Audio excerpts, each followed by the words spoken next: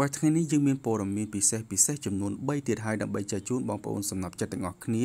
បើព័ត៌មានទី1តកតងទៅនឹងបាតុភូតចម្លែកគឺប្រហោងខ្មៅយក្សនៅកណ្ដាល Galaxy Milky Way របស់យើងនៅសុកស្រាប់តែបញ្ចេញពន្លឺខុសពីធម្មតាក្រុមតារាវិទូនៅសហរដ្ឋអាមេរិកបានកត់សម្គាល់ឃើញថាប្រហោងខ្មៅយក្សប្រភេទ Super Massive Black Hole ដែលស្ថិតនៅកណ្ដាល Galaxy របស់យើងបានបញ្ចេញពន្លឺខុសពីធម្មតា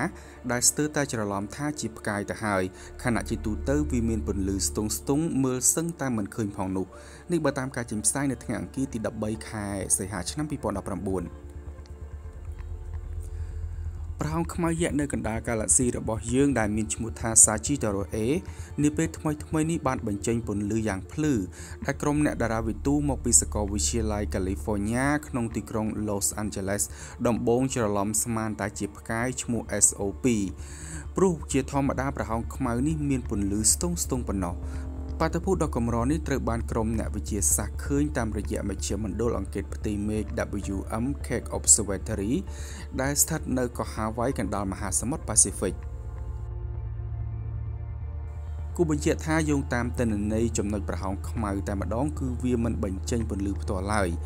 ខណៈពន្លឺស្ទង់ដែលគេមើលឃើញនោះគឺជាសកម្មភាពនៃបណ្ដុំរូបធាតុដែលនៅព័ទ្ធជុំវិញវាប៉ុណ្ណោះដែលជាកម្ទេចធូលីនិងអណ្ដាតភ្លើងដែលកញ្ជ្រោលជុំវិញប្រហោងនោះខណៈនេះក្រុមតារាវិទូខាងលើកំពុងរងចាំទិន្នន័យពីការយឺតអវកាសដទៃទៀតដូចជា Spitzer និង Chandra របស់អង្គការ NASA ដើម្បីសិក្សាស្វែងយល់បន្ថែមអំពីបាតុភូតចម្លែកនេះប្រហោងខ្មៅយក្ស Sagittarius A មានទំហំធំជាងព្រះអាទិត្យជាង4លានដងនិងមានចម្ងាយ 26,000 ឆ្នាំពន្លឺពិភពផែនដី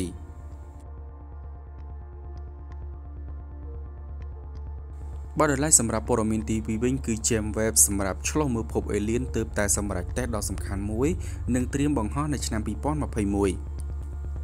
ការយឺតអវកាសចំនួនថ្មីរបស់ទីភ្នាក់ងារអវកាស NASA គឺ James Webb ទើបតែបានឆ្លងកាត់ការធ្វើតេស្តមួយទៀតដោយជោគជ័យក្នុងដំណើរការឆ្ពោះទៅរកការបាញ់បង្ហោះនៅឆ្នាំ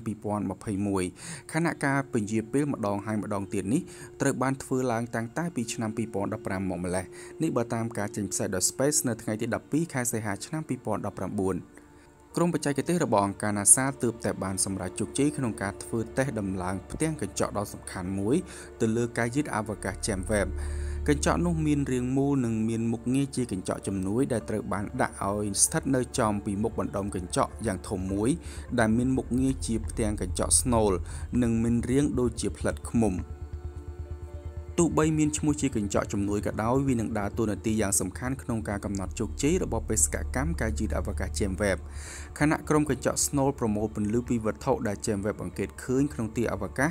កញ្ចក់ជំនួយនោះមានតួនាទីធ្វើការប្រមូលសញ្ញាពន្លឺពីកញ្ចក់ធំនោះដែលរួមផ្សំឡើងកញ្ចក់ទាំងអស់មានចំនួន18ផ្ទាំងមកផ្គុំគ្នារួចបញ្ជូនបន្តទៅឲ្យឧបករណ៍វិទ្យាសាស្ត្រដទៃទៀតដើម្បីសិក្សានិងវិភាគទៅលើទិន្នន័យដែលប្រមូលបាន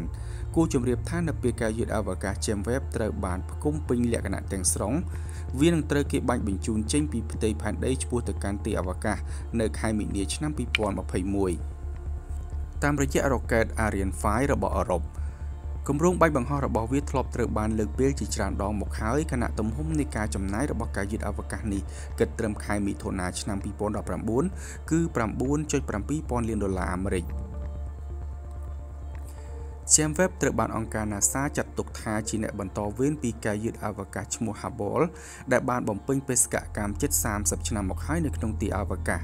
ក្រោយពីបាញ់បង្ហោះវានឹងធ្វើដំណើរចម្ងាយ 1.6 លានគីឡូម៉ែត្រទៅកាន់ទីតាំងដែលត្រូវធ្វើប្រតិបត្តិការលក្ខណៈពិសេសបំផុតរបស់ James Webb គឺអាចធ្វើការជះរលកសញ្ញាទៅលើភពអេលៀនណាមួយដើម្បីឲ្យដឹងថាតើភពនោះមានបរិយាកាសផ្សំឡើងពីសារធាតុអ្វីខ្លះបើសិនជាអ្នកវិទ្យាសាស្ត្រដឹងថាភពអេលៀនមួយណាមានបរិយាកាសបែបណានោះវាប្រកាសជាច្បាស់ណាស់ថាការសន្និដ្ឋានអំពីវត្តមាននៃជីវិតនៅលើភពនោះគឺកាន់តែងាយស្រួលជាងមុន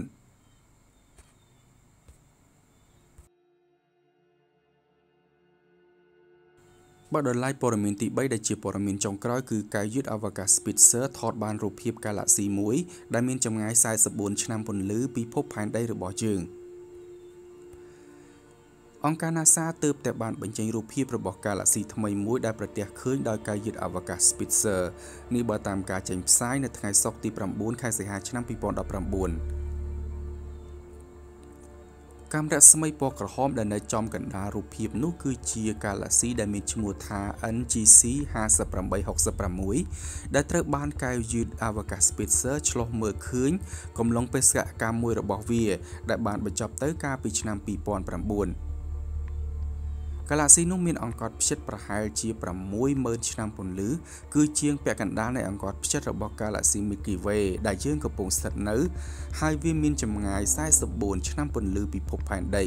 ដែលមួយឆ្នាំពន្លឺស្មើនឹង 9.461 ពាន់លានគីឡូម៉ែត្រគួរបញ្ជាក់ថាការយឺតអវកាស Spacer ត្រូវបានបាញ់បង្ហោះកាលពីថ្ងៃទី 25 ខែសីហាឆ្នាំ 2003ក្រោយការធ្វើប្រតិបត្តិការអស់រយៈពេលជិត 6 ឆ្នាំកែវយឺតប្រភេទ Infrared នេះនឹងត្រូវចូលនិវត្តន៍នៅថ្ងៃទី 30 ខែមករាឆ្នាំ 2020 ខាងមុខនេះហើយ